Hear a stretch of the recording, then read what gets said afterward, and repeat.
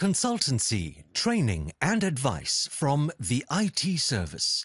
www.theitservice.co.uk.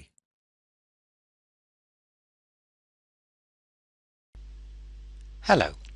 In this tutorial we're going to take a look at what is, for my money, one of Excel's best features, pivot tables. If you've never used pivot tables before, then you're in for a treat. There's nothing that touches them for the way they analyze your data and can reveal truths about your business that you had no idea about. In front of us we see here a spreadsheet that I've set up with some data extracted from a database, and we have a whole bunch of data regarding different companies, which are our customers, and orders that they've placed with us over a period of a couple of years. You can see that the data is now somewhat dated. The data comes from 94, 95 and 96, but that doesn't matter as far as we're concerned. So we have a whole bunch of columns.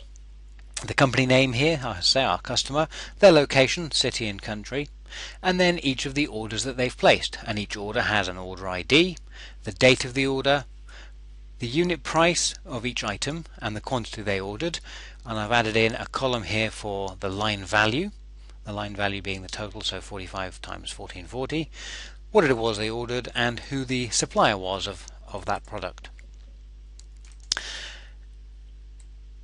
In this spreadsheet we can see that we've had a whole bunch of orders. If I scroll down, if I go to the bottom, there we go, 2156, 2155 if you take out the headings, orders, and so I can see that we've done quite a lot of trade.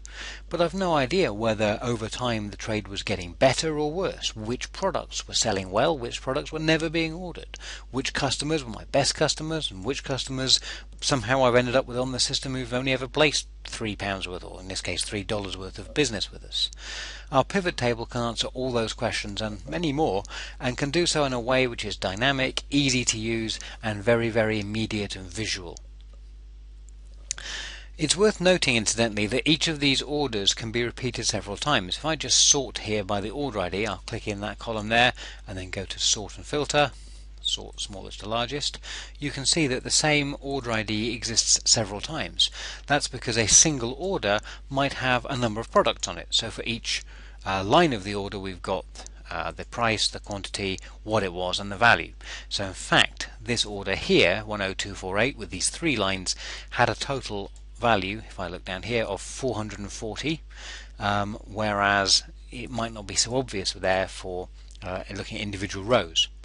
Also note that, just as a quirk of the formatting of this data, that the individual unit price is being shown here as dollars, the line value is being shown as pounds. So I'm just going to tweak that and make it look like the whole thing is in pounds. So there we just set that to the currency symbol there of pounds. So, how do I get to pivot tables? This tutorial is using Excel 2007. Excel 2007 is rather different to earlier versions, both in the way we navigate to things using the ribbon, but also in how we use the tools once we get to them. So to give us a pivot table, I go to the Insert tab on the ribbon, and here we have Pivot Table. If you're using Excel 2003, then Pivot Table is under the Data menu. Inserting a pivot table is as simple as selecting a pivot table from the drop down. I can just click on the button if that's what I want. Pivot charts are great as well. We'll look at those in another tutorial, but they are usually easier to base on a table. Once you've got the data in a table, then the chart makes more sense, I tend to find. So I'm simply going to select pivot table, and we can see here that it's launched a pivot table wizard, and there's only the one dialog box now. There used to be 3 or 4. This dialog box, I'll just move it into the screen there so you can see it. This dialog box has just a couple of sections. At the top, where's the data coming from? Is it in an existing table or range within Excel, or am I going to get it from an external source? And secondly, where am I going to put the data? Do I want it on a new worksheet or existing worksheet? Tends to be that I would use a new worksheet because pivot tables can be quite complex, but if I had several pivot tables and I wanted to compare data across several bits of analysis, then putting it in an existing worksheet next to an existing pivot table would also be an option. In our case, though, I'm going to select New Worksheet and click OK. So there's my pivot table. Now, pivot tables really don't look anything special until we start adding data. And in fact, one of the tips I would give you is, when you're planning a pivot table, just have a rough idea of what you're after. It need only be sort of back of an envelope type stuff. Let me just use a separate sheet here to show you what I mean.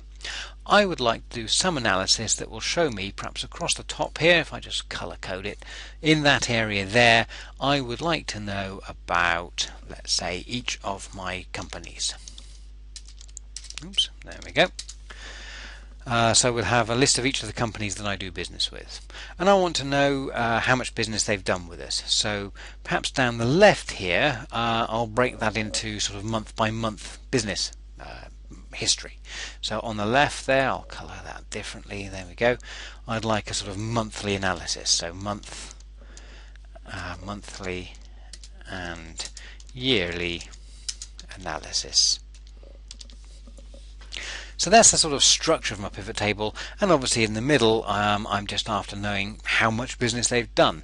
So I'll make that pale green, sort of total business by company per month.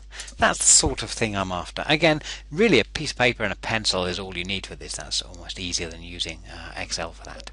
But that's the sort of thing I'm after. So going back here to my pivot table, again, if you've been used to Excel 2003 and earlier versions, then you can simply drag fields from over here and drop them into the pivot table. That's changed slightly. And now we have the various areas here at the bottom right that we use to specify where we want to put fields, and we add them by dragging them from here at the top down to the bottom areas below. So I wanted to put the company names across the top of my pivot table, so I take the company name field and I simply add it to, well, I wanted to provide my column labels, so I drag it to there. I've got more than one way of doing this, but you can see now that in the background here this pivot table has added a column for each of my companies, and that's exactly what I said I wanted. But I said I wanted to see the months and the years at the left. So the months and the years, well, that's of the ordered date. So I'll show you a different way. If I choose ordered date, I can click on the arrow here and specify which ones I want. I want to see all of them, and then I can tick that, and you can see it's gone directly into the ordered date area at the bottom. So now I've got companies across the top and order dates along the left here. That's not quite what I said I wanted. I don't really want a day-by-day analysis of my orders. I wanted a sort of monthly summary. We'll come back to that. Lastly, I wanted to know the total values of the orders that each company had spent per month. The total value here is in the line value, so I'm going to drag that into the values area here at the bottom. It appears that we've got no data. Well, all that's actually telling us is that this company here, for example, Alfred's Futterkiste, hasn't spent anything in the period that we can see.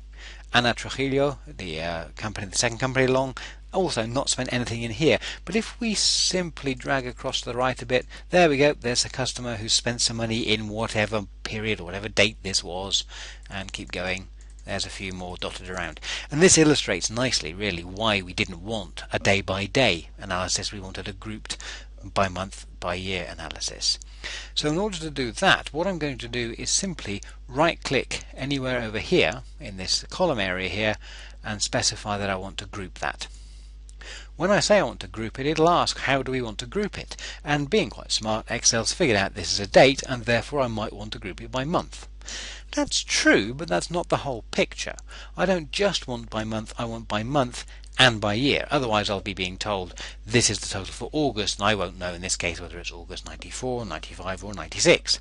So by month and by year, and now when I click OK, there we go, we get a much nicer picture.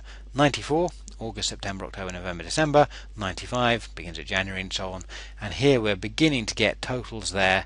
And I can see that this company, Alfred's Futterkiste, if I just make that a bit wider, 1,086 in September 95, 1,208 in November 95, 851 in February 96, and so on, and the total spend of £4,596.20. So we're beginning to get more what we're after. Now in fact this is still got quite a lot of empty space here. It's better than it was. You can see we're getting a lot more data, but I can choose, as the little minus signs here imply, I can choose to collapse these down and just get a kind of year by year total, if that's perhaps more useful to me. There we go, year by year total for each of our companies as I scroll across to the right. Or it might be that I'm now thinking, well actually Now I've got sort of 100 companies just under. It might be useful to see them down the left and the years and months across the top. Maybe that would make it easier to see. And it's very, very simple to adjust this. The reason these things are called pivot tables is that we can simply pivot the data around. So using this area here on the right, I'm just going to give myself a little bit more space over here. I'm going to take the company name, and instead of it being column labels, I want it now to become row labels. So I'll put it there. Then I want to take the years and the months up to where the company name was. And now you can see I've got the company names down here on the left, and I've got years across the top, and if I choose to I can expand the years into their individual months. And for my money, that works a little bit better. I've got a grand total column as well. It does strike me that what's this 403.2? That's actually £403.20. So although we know this is money, this is currency information, it's not showing us that, and it would be perhaps nice if Excel could be persuaded to format things in the way we would like. Once again, very, very simple.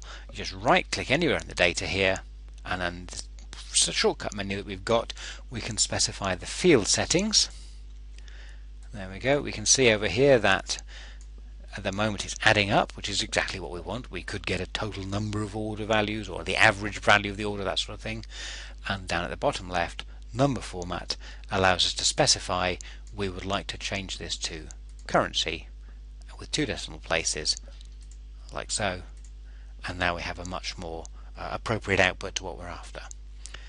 If I just close this panel on the right for a second, we get a much better idea of what we're doing. Okay, that's a basic introduction to pivot tables in Excel 2007. In the next pivot table tutorial we'll look at some of the other things that we can do to perhaps improve our analysis and to make it a little bit more dynamic in terms of adding in things like the countries and breaking things down by region and adding a sort of drill down effect as well. But hopefully that gave you a head start on just creating a simple pivot table and being able to add in fields and pivot them. Thanks for listening.